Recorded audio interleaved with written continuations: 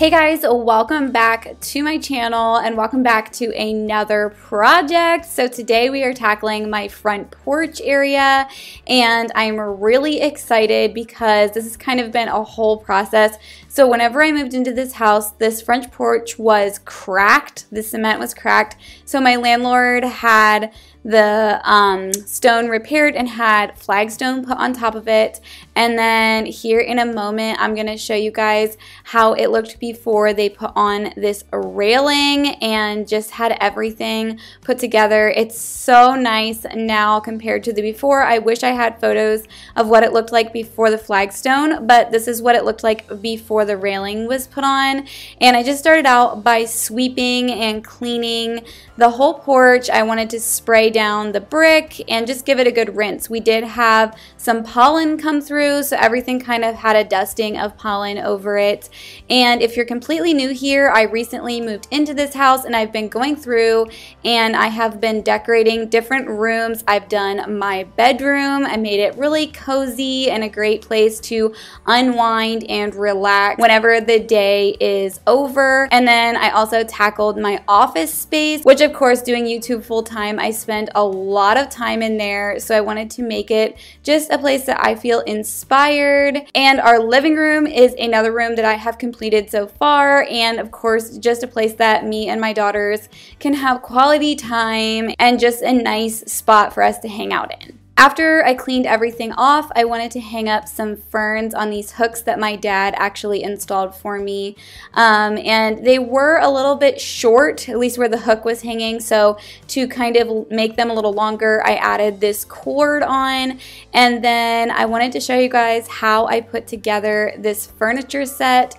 It was sent to me from YITA Home, and I think it's just great. It's got great neutral colors no matter what decor you decide to go with in your outdoor space. The furniture is super comfortable and it was really simple to put together. So of course I'll leave a link in the description box to this set. It's also very affordable and I feel like the quality is top-notch for the price. So if you're looking for a set for a small space like mine, this one works out perfectly. It does also have a coffee table with it, but my space didn't allow for me to utilize that, but I wanted to add that in. And then it also came with these yellow pillows, which I did not use because I went with more of a black and white and neutral color scheme.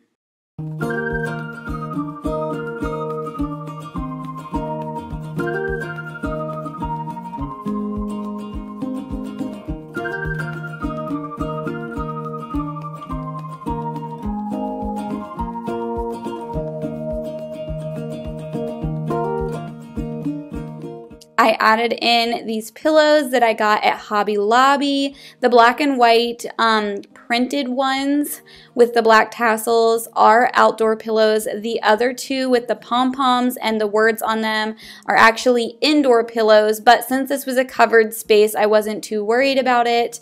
And one little tip I have for you to clean your outdoor pillows because of the pollen and the dust that can happen is just take a lint roller over them. It really helps to clean them and it's an easy, fast way to get them looking nice and crisp again. And then the next thing I did was hang up some globe lights. I actually hung these up with cup hooks, which you can find at Walmart in the hardware section.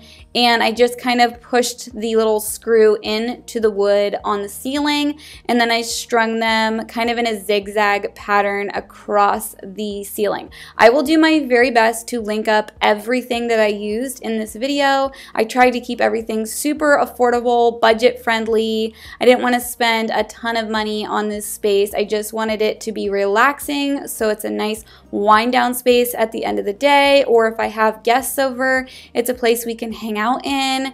I wanted it to be enjoyable during the day and at night. As you guys are going to see at the end, I will give you two reveals, one of them at nighttime and the other one at daytime. The next thing I did was I hung up this sign, and it is from Hobby Lobby. I just think it's really nice and neutral, and of course it says welcome to our porch, and I hung it up with the same type of cord that I hung up the planters on the other end.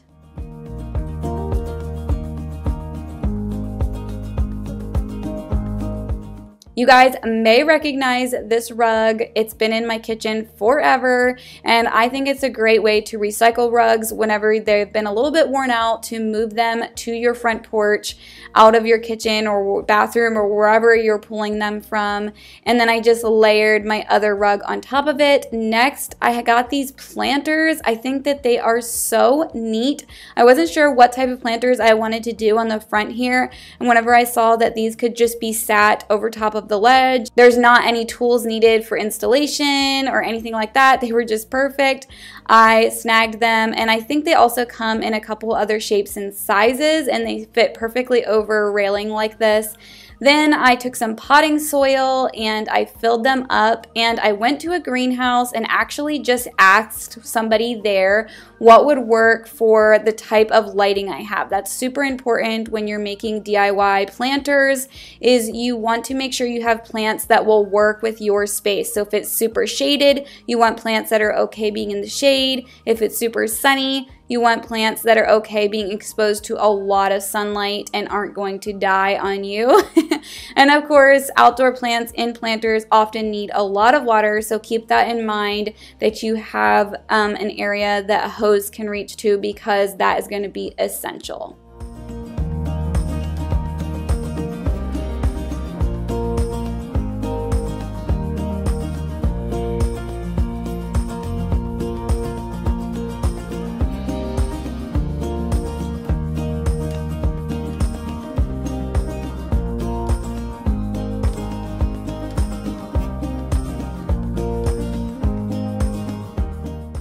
I got this little attachment that I can mist my plants with, which is really good, especially when you're in the dead heat of summer. That way you're not overwatering, but they are getting moisture on their leaves and just the top part of the soil. Next, I moved to the steps in front of the doorway, and I got these simple white planters. I was considering cutting out something with my Cricut to put on the front of these, but I kind of like the clean look of the white planters, and I also matched up some of the plants that were in the railing planters as well.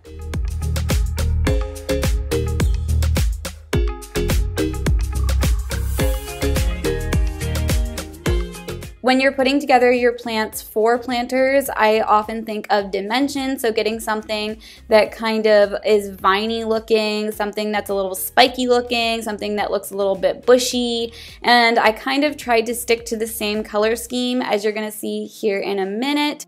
And then these rattan lanterns, you guys, if you have a Five Below near you, run.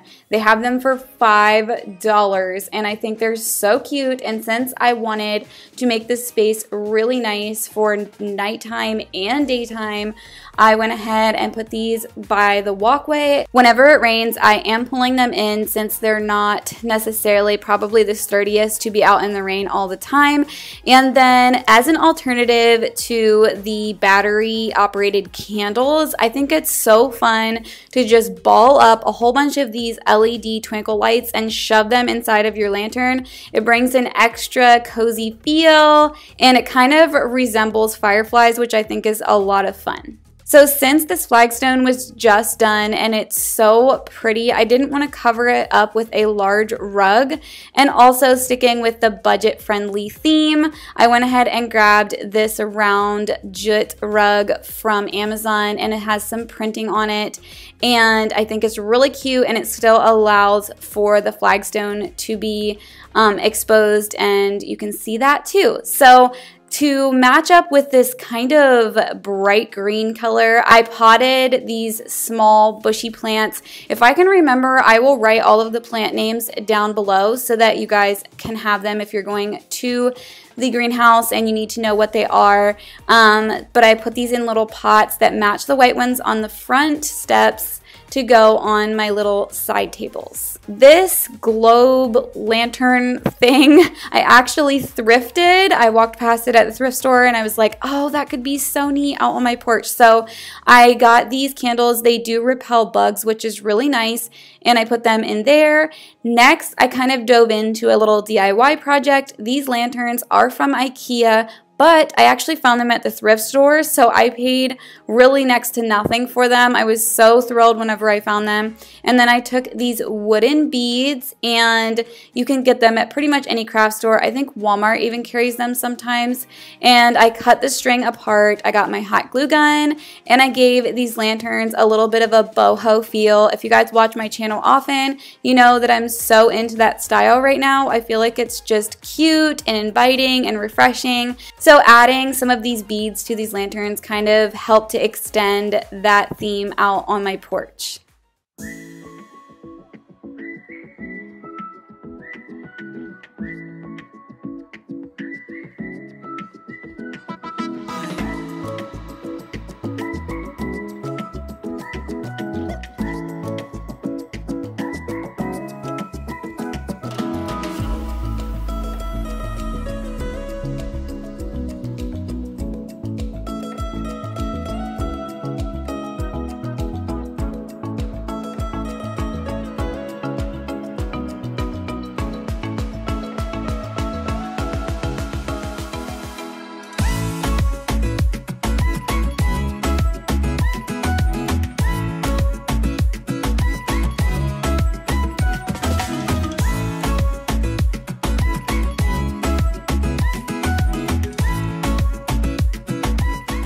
It's truly amazing what you can put together for such a little amount of money and make something look cozy and inviting. I love this all so much, and I didn't really talk about this earlier, but on the end tables I also have some round candles, and those are bug repelling candles as well. They're at Walmart right now.